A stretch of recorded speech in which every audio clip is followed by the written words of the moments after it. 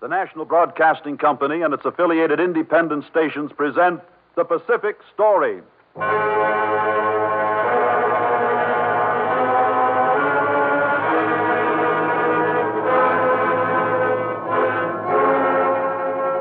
This is the story of the Pacific, the drama of the millions of people who live around this greatest sea, where the United States is now committed to a long-term policy of securing the peace. This is the background story of the events in the Pacific and their meaning to us and to the generations to come.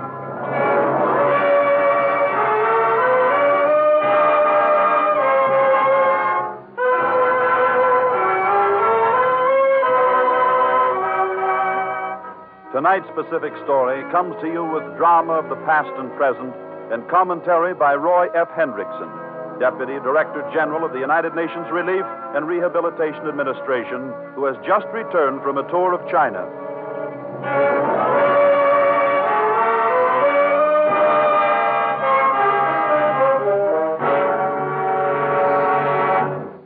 Help for China's millions.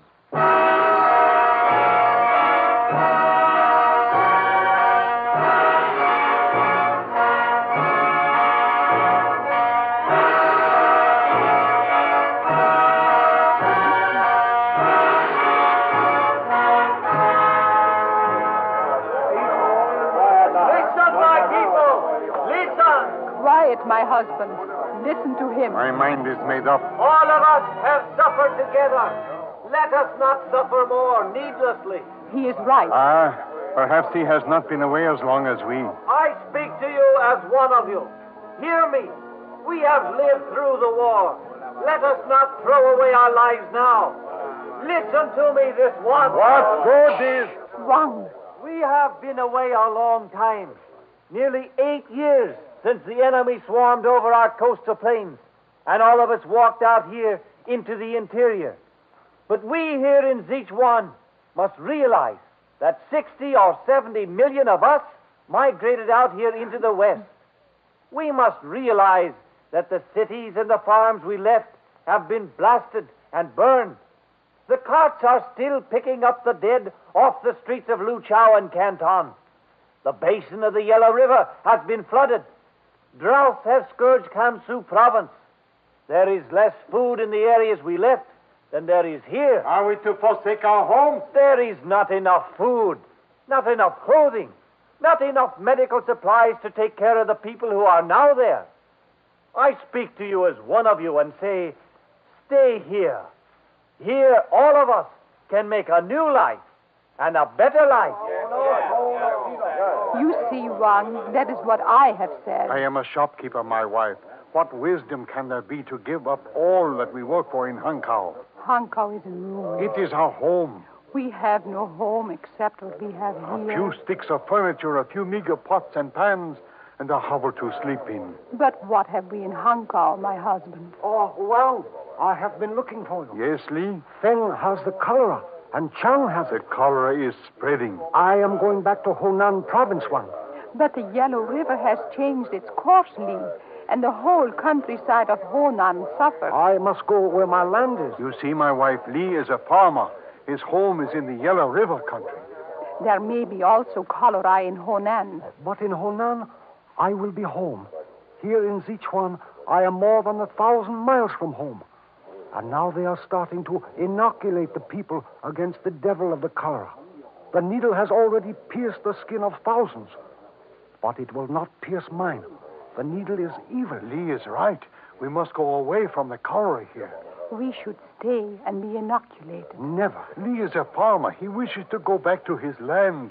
We are shop people. We should go back to Hankow and start all over. We could run our shop here and Li could farm here. I am going back to Hunan. And we will go back to Hankow.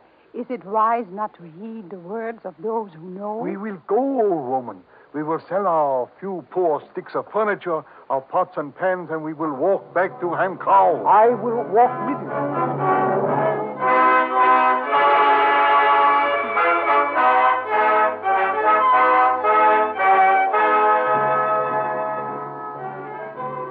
Where you must walk, Wang, there is the area of China's greatest suffering. and greatest need. But there is cholera here. Yes, but there is not more, but less. We are winning our fight against it. The needle will never pierce my skin. If all of us should go back to the areas that have been occupied by the Japanese, the suffering our people have endured so long will be prolonged. I must go back. And I must go back.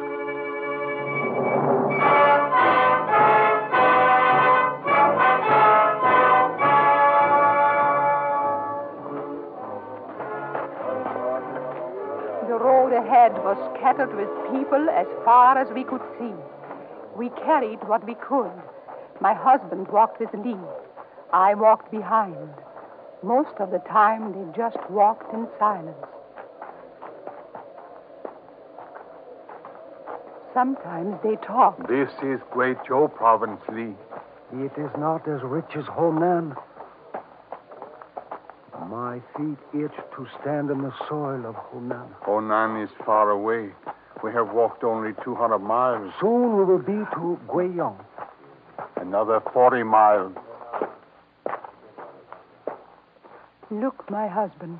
There is one fallen by the side of the road. He is sick. Do not touch him. Do not touch him. He may have cholera. We must help Stay him. away from him, old woman. He has the cholera. Let us hurry.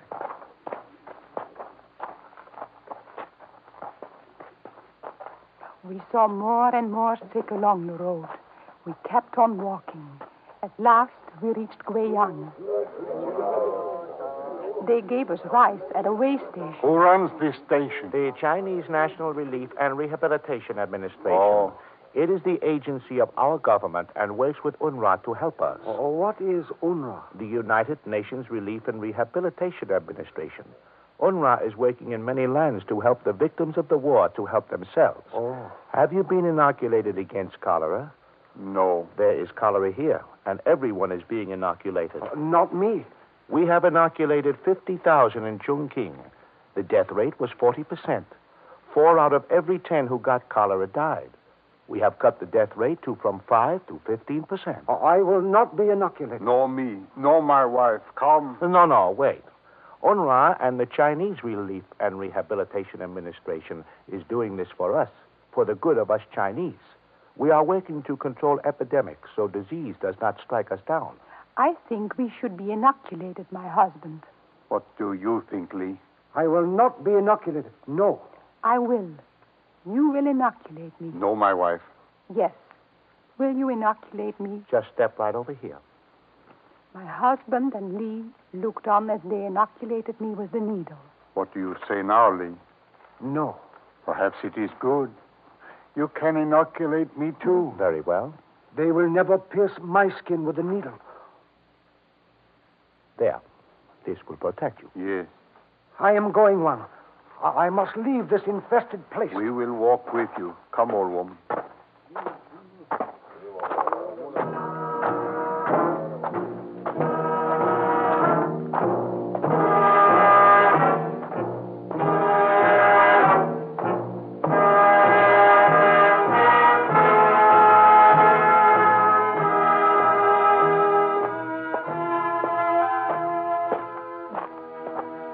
The road wound into Guangxi province. The ragged thousands of us walked from daylight to dark. Lee did not speak for days. Not until we had walked the 300 miles from Guiyang and were entering Guilin. There is no city. No, Lee. Look, even the trees lining the road are burned and dead. The whole city is dead.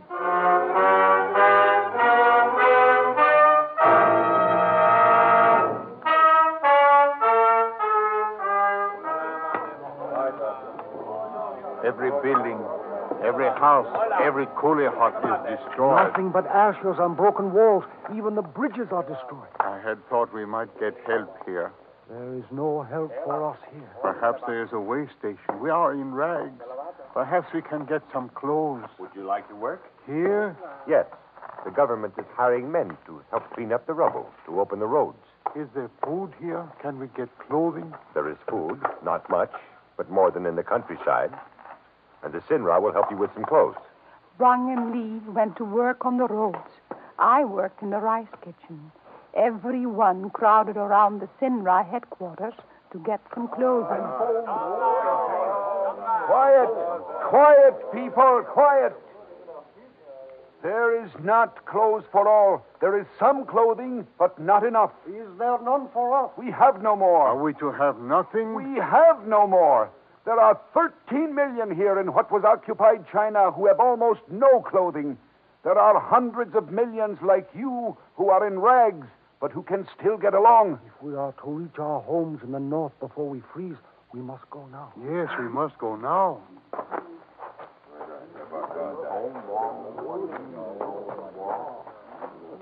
We left Guilin and headed for Hengyang in Hunan province. We walked from daylight to dark.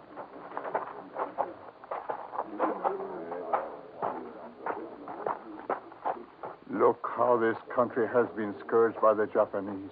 It It is even worse. Yes, than the cities that were bombed and burned. At night we stopped and cooked the little rice we had. The people of Hunan told us what the Japanese had done. They took everything we had on our farms. They burned our tools for firewood. They slaughtered our water buffaloes so that we had no means to pull our plows. The dikes that hold the water were blown up. The earth is cracked and dry. Will grow no crops. Is there cholera? Yes. Will you share your rice with us? My wife and I will share. And I will share. At daylight we were walking again.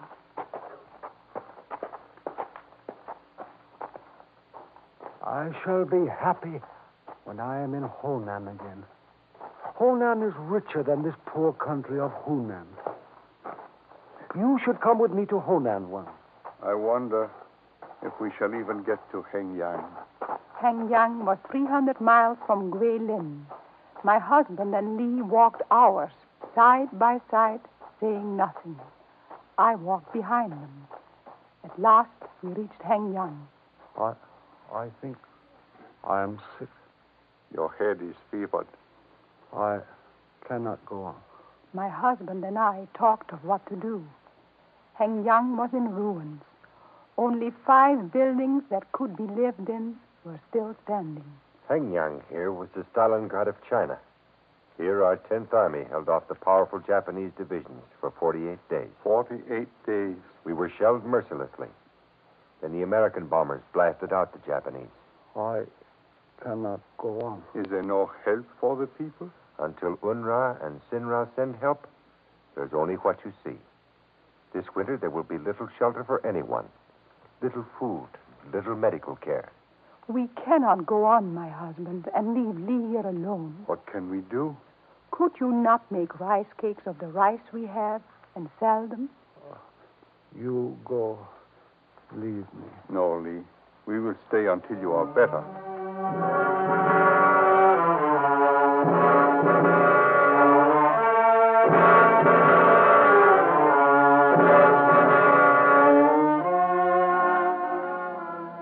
We scraped clear a small place. With some charred timbers, we built a lean-to. And here we made small rice cakes and sold them. With the money, we bought more rice. We cared for Lee. Go. Leave me. Leave me here. Lee had cholera. We will not leave you, Lee.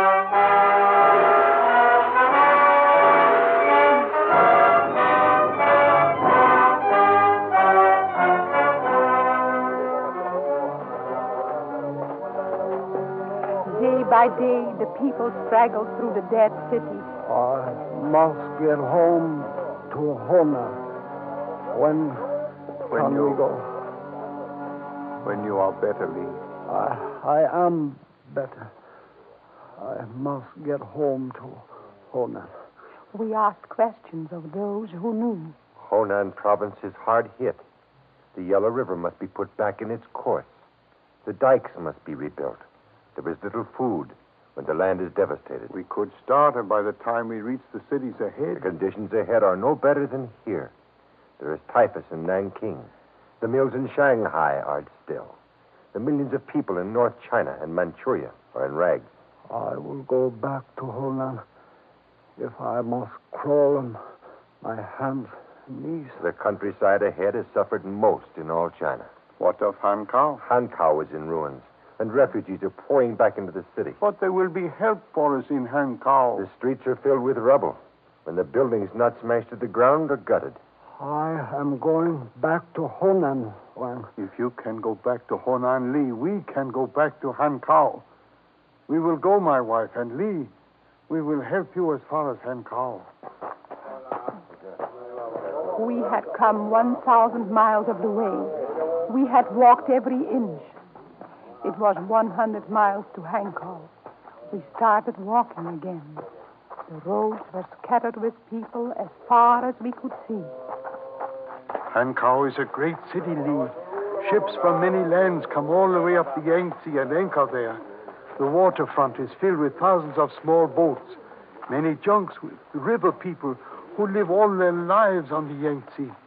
And the railroads come into the city and bring the products of the back country and take away the products brought in by the ships and the thousands of boats.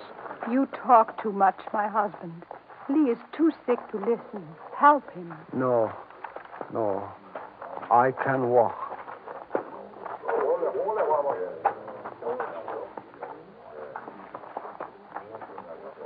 At night, we slept by the side of the road.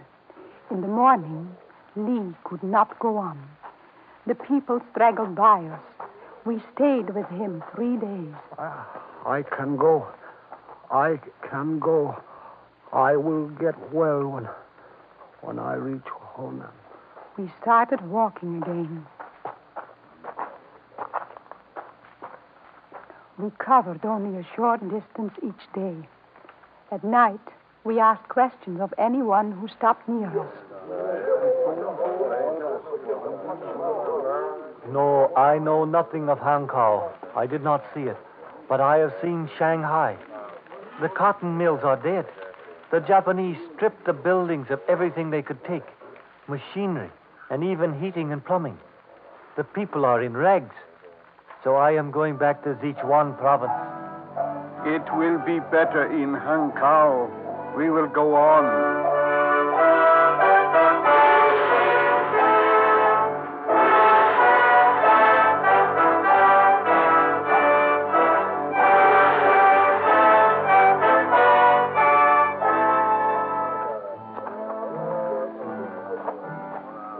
There were more people walking along the road, and more hungry and sick and dying by its side. We did not even look at them. How far are we from Hankow now, Wang? About 50 miles. Honan is only 200 miles beyond Hankow. Only 200 miles.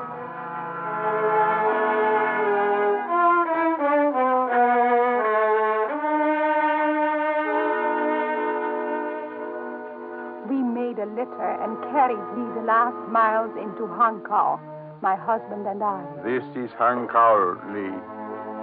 Hankow. I knew we would get here. Now it is only 200 miles to Honan. Yes. Soon I will have my feet in the soil of Honan. Yes. We stood there looking at the ruins of Hankow in silence. Rubble, broken buildings, jagged walls, blackened chimneys.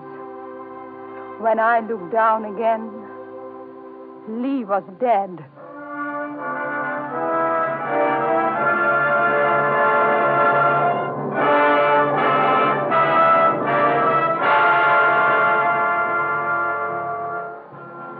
We made our way to where our shop had stood 8 years ago. Nothing but wreckage and charred rafters. No. Not a thing left. It has lain like this for years, maybe since the first day the Japanese came. Is it Wang? Is it Wang? Eh? Yes, I am Wang. I am Xiang. You remember me? Xiang. I ran the shop next door. You no, Xiang. I am old now, Wang. My shop is gone. And my family is gone. The Japanese destroyed everything. The railroads coming into the city. The waterfront where the ships landed. Factories and the power companies. Even the pumping station. There's no fuel for the waterworks. Uncle has been bled to death, Wang. Uncle. We must get help, my wife. We went to the relief station. The refugees are pouring back into Hankow by the thousands, and back into the coastal plains and the coastal cities by the millions. And these, with the nearly 200 million already here, have made the task of relief and rehabilitation enormous. We listened to the men at the Chinese National Relief and Rehabilitation Administration. Hankow here has become a focal point of this entire area, but our transport has been smashed. UNRWA supplies are arriving at Chinese ports, but we must have transportation to get them to China's needy. We have less than 1/10 of the shipping that we had at the beginning of the war. We must have ships and trucks and railroads. And we must have fuel and highways. We must do all we can to help ourselves until food and clothing and medicine can reach us. We walked away. Will we get help in time, my wife?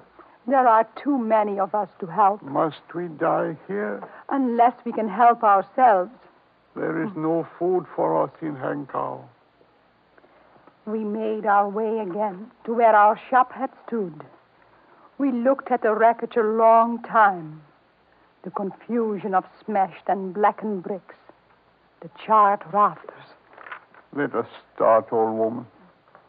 Yes, We can start over here again, my wife. yes. If we can build a shelter by winter, if we can get some If food. we do not, does it matter? I wonder if it will come.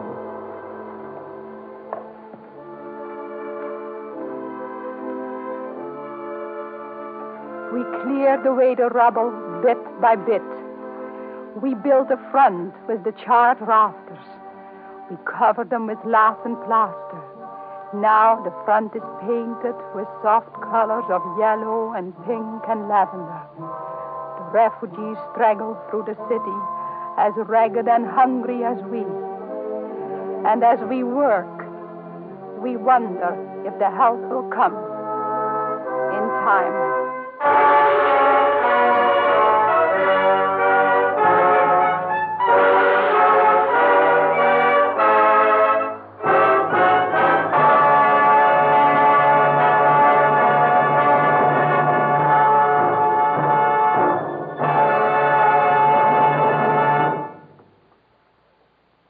After fighting for its life longer than any other nation on earth, the Chinese are today looking to their partners in victory to help them get back on their feet. To tell the significance and the scope of the work of the United Nations Relief and Rehabilitation Administration in China, the National Broadcasting Company presents Roy F. Hendrickson, Deputy Director General of UNRWA. The next voice you hear will be that of Mr. Hendrickson. We take you now to New York. On my recent extensive tour of war-shattered China, I saw at firsthand scenes such as those described tonight. The officials of the Chinese government took me on a journey, and we visited towns in the south, like Guizhou, Guilan, and Henyang, which have suffered both from battle and the scorched earth policy.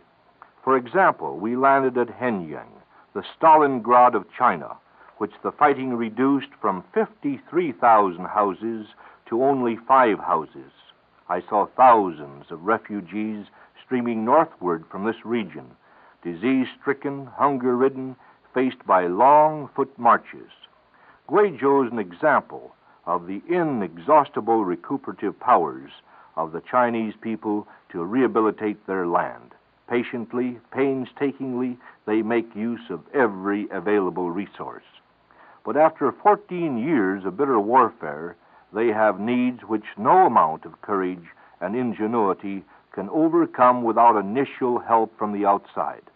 The destruction of the inland transport system is China's number one problem. The railroad system, not very adequate to meet the country's needs even before the war, was so decimated that the track ties were cut up and used for firewood, and the rails carried away and melted down for scrap. While we will be able to repair short sections of track in time to benefit the relief program during the period of UNRWA operations, we are concentrating upon other means to defeat the transportation problem. Where can we send in trucks? But here again, the roads in China are in pitiful condition. We are relying principally upon coastal and river transportation. We are in the market for hundreds of tugs, landing craft, and barges from the United States Army and Navy so that we can move supplies by boats or craft up the rivers. We hope that many such vessels will soon be available from surpluses in the Pacific area. Finally, we are buying aircraft, which we can carry medicine, seeds, and other supplies together with UNRWA personnel wherever they are needed. The need for clothing is also extremely great, and we are shipping raw cotton from the United States and from India and raw wool from Australia, which we have procured against the contributions of these countries to UNRWA, of course, so that desperately needed clothing can be produced in China itself. But the textile mills depend on coal for power, and the miners require flour in order to work. So UNRWA has been sending shiploads of wheat north to Qinhuangdao for transfer to the mines. At present, UNRWA is sending about one shipload every 2 days into Shanghai, consisting chiefly of food which is then distributed by the Chinese government. Moreover, UNRWA and the government, working always in the closest cooperation, have embarked on an ambitious reclamation program which should prove of inestimable value in increasing China's food production. This project is the shifting of the Yellow River back on its right course. The Chinese National Relief and Rehabilitation Administration is employing about 330,000 laborers for 6 months in preparing a new channel for the river, which turned off its true course in 1938 after the Chinese blew its dikes to check the advancing Japanese armies. UNRWA has just dispatched 17 carloads of engineering equipment and food to Kaifeng in northern Hunan province is our first step in assisting China in this mammoth project, the most important contribution which we can make to its agricultural rehabilitation. More than 2 million of China's fertile acres will be reclaimed. An estimated 200 million bushels of grain can be grown annually from the reclaimed land. This is an example of how UNRWA and the Chinese government are working together. Unfortunately, no amount of assistance can completely assuage China's sorrow and suffering. But in our help this year to the magnificent millions of that republic, help which will represent our largest single program of aid, UNRWA is seeking to indemnify in a small measure the people of China for their inspiring contributions to our common victory.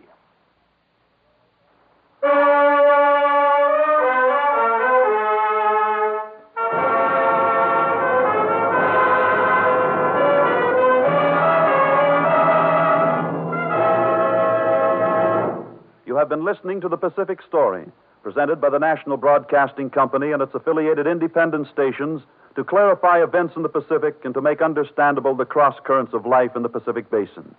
For a reprint of this Pacific Story program, send 10 cents in stamps or coin to University of California Press, Berkeley, California.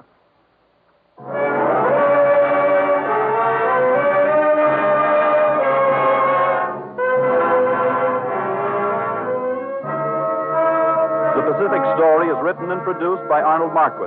The original musical score was composed and conducted by Thomas Peluso. The principal voice was that of Yana Derluce. Programs in this series of particular interest to servicemen and women are broadcast overseas through the worldwide facilities of the Armed Forces Radio Service. This program came to you from Hollywood.